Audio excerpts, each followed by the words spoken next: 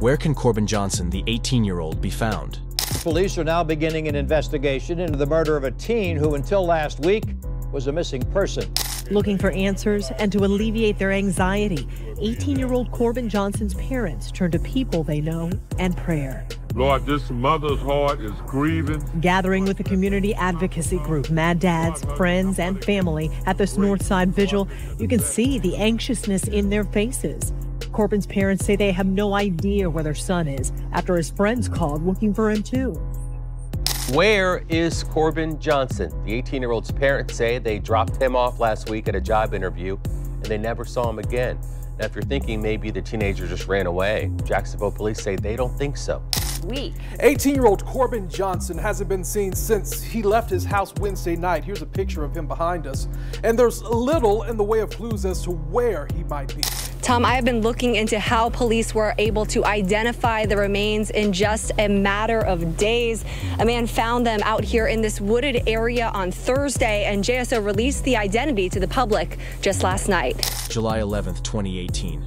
The life of Corbin Odell Johnson's family was on the verge of transformation, and his position will be endangered.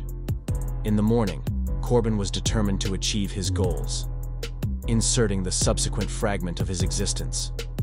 The location where he was looking for a job put effort into realizing that vision. Corbin experienced 2 interviews in actuality. The first was slated for that day. He was associated with the large corporation Amazon, known as Mammoth Firm. Currently in the company of his friends, Jerika and Sims, Makai Johnson would communicate with him through engaged in a FaceTime conversation while he was still employed at Amazon. It was approximately 4 p.m. During the phone conversation, Corbin would inquire about his friends, inquire whether they are able to obtain something in return, inform him about the need to consume food, and also specify that he had already eaten. Waiting for transportation, his companions would terminate the call. Corbin was collected by his father. Proceed to another interview. Duration of operations at the prominent logistics company UPS. It is currently 5 p.m. and Corbin was abandoned. Assigned by his father to his second job interview for the day when Corbin was. I texted him that next morning around 8:39 because he didn't get the job to see how he was doing. I never did get a response. Concluded his interview. A family member would retrieve the man. He arrived at approximately 7:45 p.m.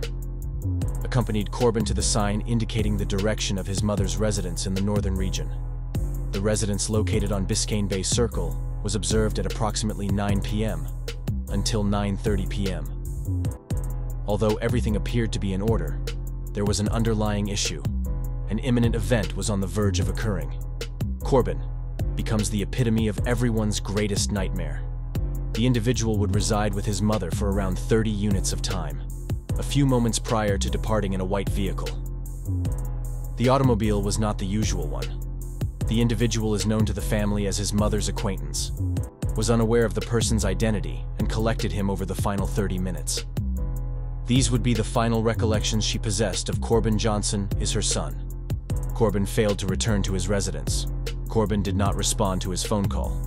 Corbin's father decided to file a police report on that day, officially declaring Corbin as missing. Despite the passage of 5 days, there was still no indication of Corbin's whereabouts, which compelled the family to take proactive measures. Corbin's parents are unaware of their son's whereabouts, as his friends have also contacted them expressing concern about his disappearance. They have not received any communication from Corbin, which is unusual for him. Corbin had the freedom to spend time with his friends, but his mother constantly emphasized the importance of informing her about his whereabouts, even if he was out for the night. However, it has been a week, and none of them has received this message. The parents of 18-year-old Corbin Johnson sought solace in the prayers and support of those they knew and trusted. At the Northside Vigil, they were joined by members of the community advocacy group Mad Dads, Friends, and Family. The expressions of anxiety on their faces were palpable. The parents pleaded with the community to unite and asked anyone with information to contact the JSO, themselves, or someone else. Their immediate goal was to find someone. Since Corbin had never gone missing before, his sudden departure was a tragic and distressing occurrence. Despite a year-long and arduous search by family and friends, the case went cold. However, Exactly 1 year after Corbin's disappearance on July 11, 2019, the Jacksonville Sheriff's Office received a call at approximately 6:10 p.m. The caller, who was working in the woods off UTC Road North, informed officers that they had discovered a bag containing skeletal remains. I was on the ground with a brush hog when he trampled a bag, exposing the black bones within. The body inside had been wrapped in a green tarp before being placed in the bag. Upon closer inspection, he discovered the complete skeleton. I returned to the spot where the bag had been and noticed that the ribs, leg bones, femur, and other bones were lying approximately 10 feet away from my tractor.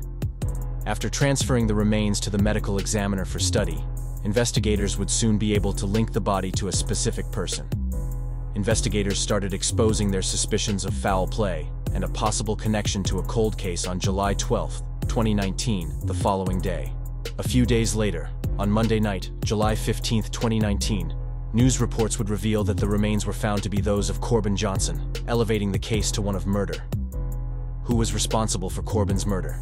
His family and friends finally found their son, but the reality was tough to bear. What would you want to say to whoever is responsible for this? The community of Jacksonville is hurting and inconsolable over the shocking discovery. What happened next was unexpected and devastating. In the midst of yet another tragedy, loved ones had to deal with the callousness of gang culture and hip-hop. As an example of how social media can trivialize serious issues, the hashtag #Where'sCorbin became viral on TikTok, garnering over 3 million views. His mother had no idea why her son was suddenly getting so much attention. Now to an I-Team investigation. The murder of an 18-year-old Jacksonville man becomes the center of a nationwide TikTok trend. Corbin Johnson disappeared in 2018. His remains were found a year later. The song Beatbox Remix Bibby Flow by Jacksonville musician Julio Fulio was published last year. It was used in the film TikToks. This is the musical inspiration for the trend.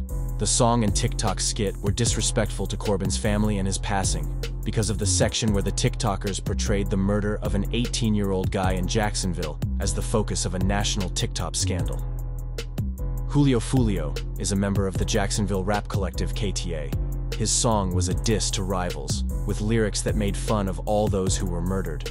Julio and songs on the live post of his Instagram. Hopefully one day the person responsible was found and put to justice so the family can have full closure and know that the person who took the life of their son and caused him so much pain wouldn't be able to hurt any other family. May you find eternal peace. Somebody say, where's Corbin? I don't know what Corbin at. But yeah, that's all I had to say. For the most part, it is disgusting a lot of people. A lot of people, you know, you do have some people that